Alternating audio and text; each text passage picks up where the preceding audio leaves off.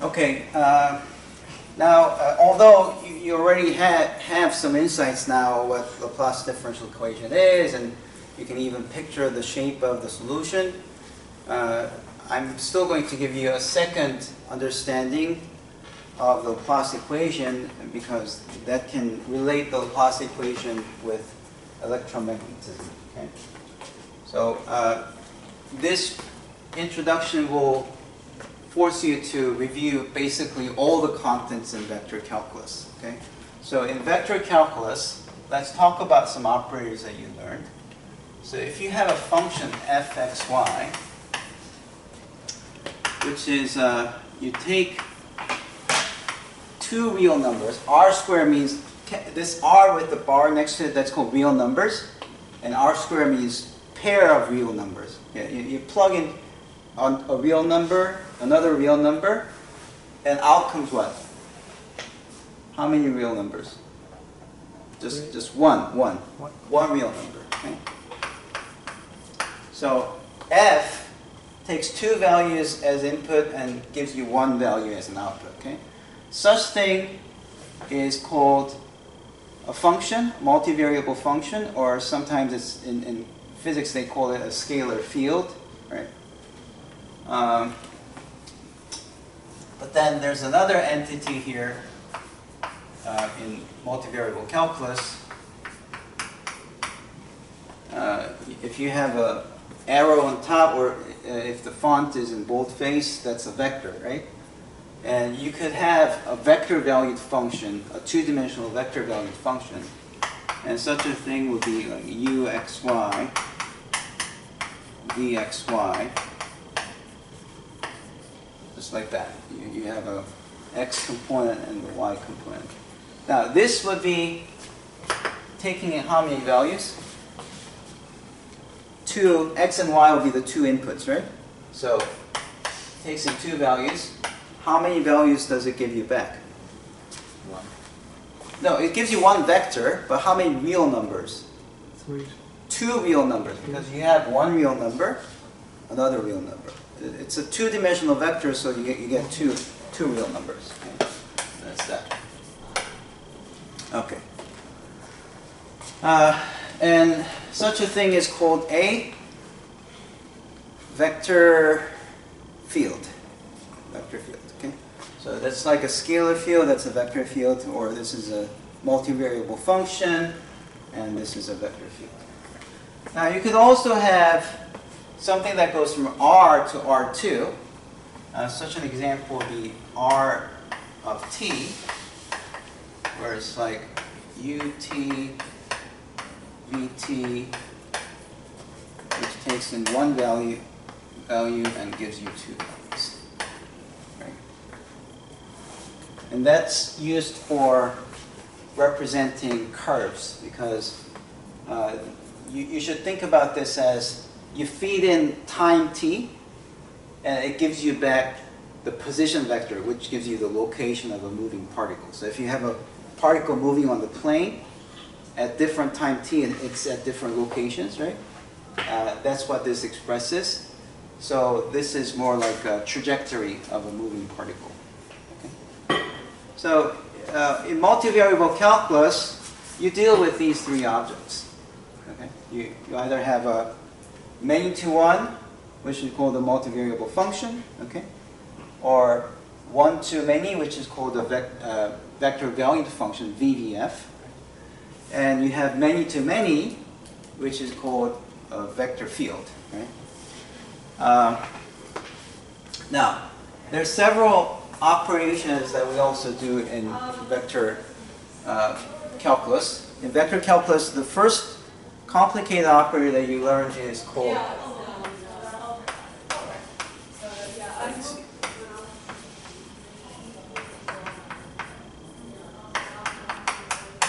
gradient of fxy. Okay, often abbreviated as, well, we usually use this nabla of f, where this nabla is defined as this vector of partial derivatives. Okay. So you take a multivariable function, and because it has two variables in it, you can do a partial with respect to x and partial with respect to y, and you can differentiate it, and it gives you a vector. Right? It gives you a vector field. Right? Because the resulting thing, see, this would be f differentiated by x, but it's still a function of x and y, right? And f differentiated by y will still be a function of x and y, so it gives you something in here. Okay? So if you have a scalar field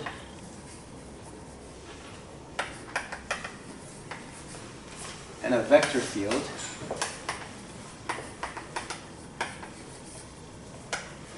gradient takes a scalar field and gives you a vector field. Now the geometric meaning of the gradient is the fastest increasing direction. Okay? Yeah. That's something that you learn in vector calculus. It takes a while. You have to view the interaction between the level curves of f and then see what the directional derivative has anything to do with the gradient of f, and there's a formula like directional derivative of f in the direction of u hat the same as gradient of f dot u hat, and from this you can draw the conclusion that gradient gives you the fastest increasing direction. Okay? And of course, if you feel like, oh, I didn't learn anything like this, then you can always go to my YouTube channel and watch all the videos on the gradients. It's good to review things because a lot of times you just study for the exam and not really have the good understanding of what's happening, but only later you realize, oh, I really had to learn that. I need to know that, right? So it's good to do a review. Okay, now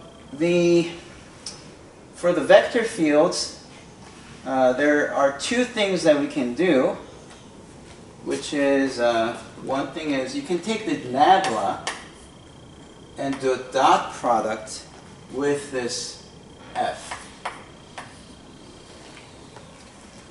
Now how do you do a dot product? See, the nabla is this thing, and f is this. How do you do dot products? You do component-wise multiplication, right? So this times this, and this times this, and you add them up. That's how you do dot product, okay? So this would be taking u, differentiate by x, and then taking v, differentiate by y, add the two together, and you end up with something. Now, can you tell me what kind of entity this is? Is this a scalar field, vector field, or a space curve? That's a two-dimensional curve. What do you think? What would this be? Huh? It'll be a scalar field because there's no vector here. U is a function of x and y, so if you differentiate by x, it's still a function of x and y. Here's another function of x and y. You add them up, you get a function of x and y. It's a single value. So this thing can be evaluated at x comma y, and it gives you a single real number. Right? So what that tells us, by the way, this is called a divergence of f. This one is that there's an operator called divergence, which takes the vector field and gives you back a scalar field. So the grade is not same as the dipole, right? Grade is not the same as the dipole. Gradient is not the same as what? Divergence? And the triangle, I don't know. Oh, no. So nabla is an operator, okay? Nabla is an operator, and this one is nabla multiplied by f, where f is a scalar and nabla is a vector. So this multiplication is a scalar multiplication. You can take a scalar and multiply a vector, right? How does that work? See, if you have a vector and you multiply by some number, that gets multiplied to both, right? So it's 10 comma 15. Just like this, if you have this f multiplied to this, then you get round x hitting f and round y hitting f. Two ways to. So you get this vector. Two ways to multiply. Yeah, there are two ways to. Okay. This is a scalar multiplication. This is the dot product. Okay. Now you can do the same in dimension 3, but in dimension 3 there's one more operator which is called a cross product, and you can take the nabla and do a cross product with f, and you should know that cross product of two vectors gives you what? A vector or a scalar? Which one? A scalar. No, vector. If you take cross product of two vectors, you get a vector. Okay. So in dimension 3, you have something extra which takes the vector field and gives you back the vector field, where that operator is called a curl. And that's so curl of f is nabla cross f. So this is in dimension 3D. In 3D that happens. Okay. Yeah, it's hard to explain what is curl. I asked the professor who told us the calculus 3. Yeah.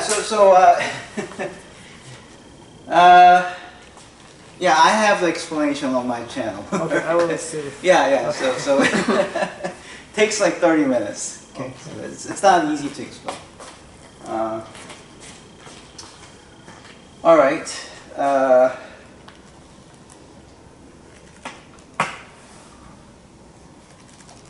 Yeah, so to give you a very quick explanation of what this is, it's like you can talk about circulation of a vector around the curve, and you can take the density of the circulation, go down to 0, and then you can talk about the rotation at a point of a vector field. But in 3D, there are three x and rotation around the x coordinate, x-axis, and rotation around the y-axis, and rotation around the z-axis. So you have a vector quantity in 3D, and that's the curl. There is a two-dimensional analog of the curl, which is called the nabla perp.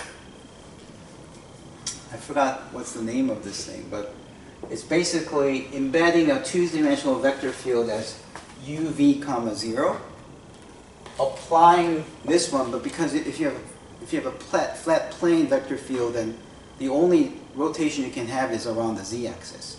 So if you take the curl of this, you'll see that you get 0 on x and y coordinates, but the z component is non-zero, and that's called nabla perp. Yeah. And that one tells you how much the vector field is rotating. This same as there is electricity and the magnetic.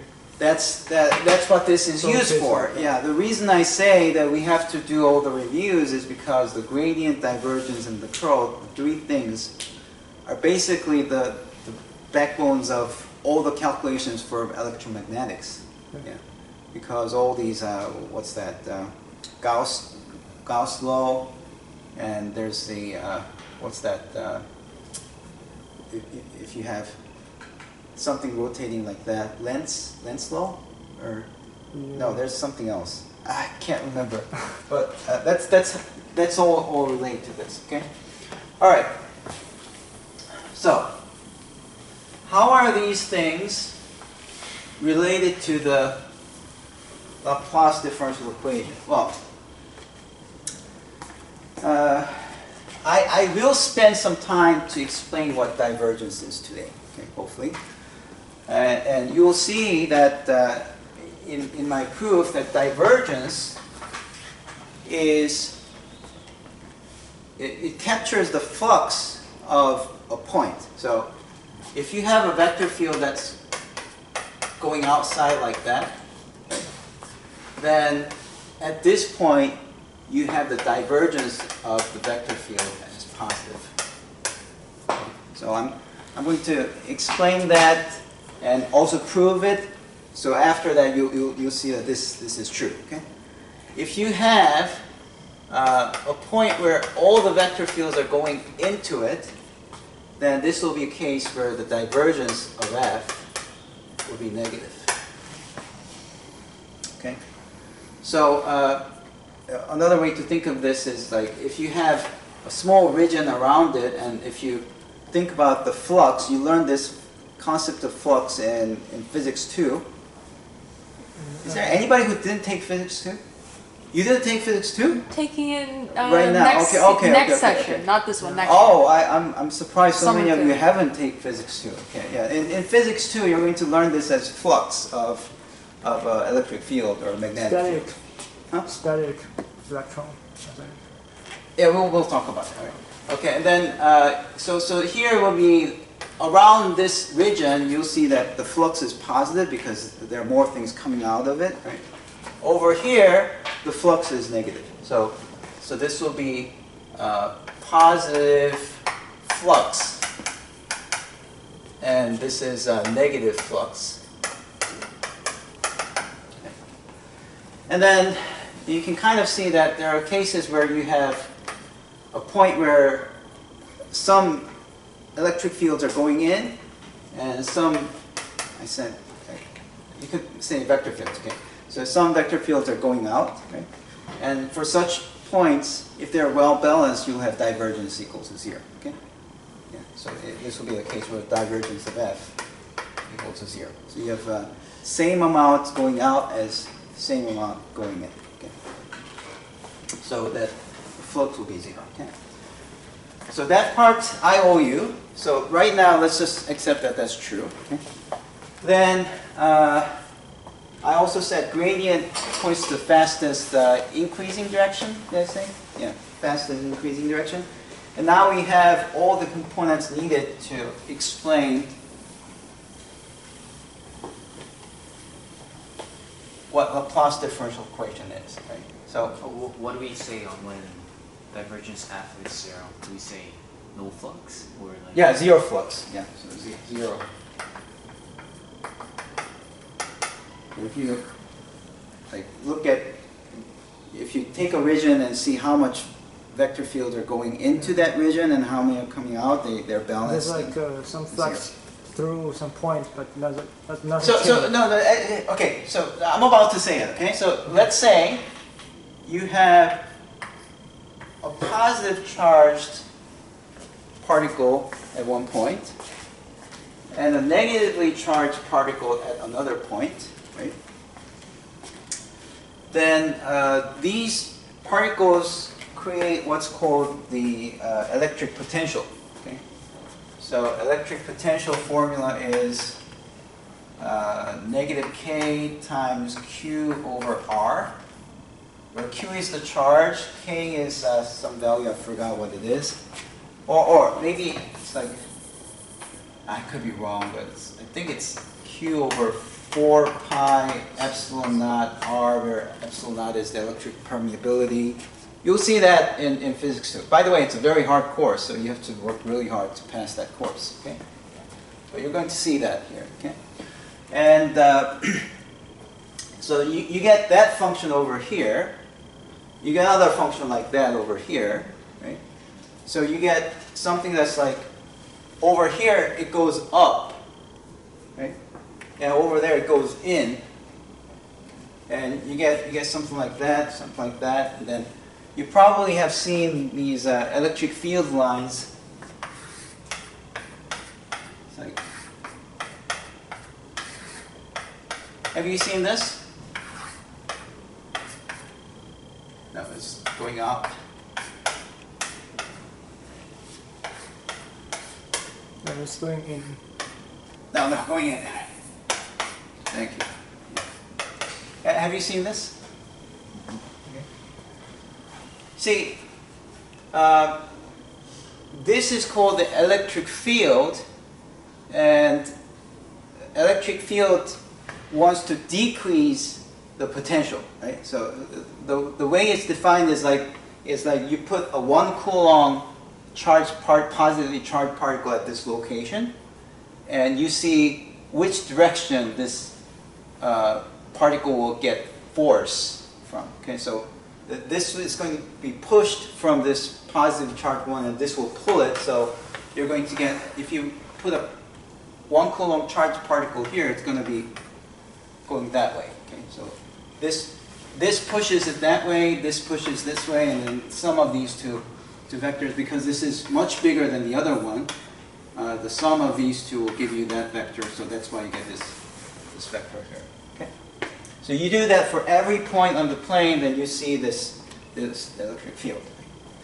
And then if you think about it, what's happening is this tries to go in the direction where the electric field decreases the fastest.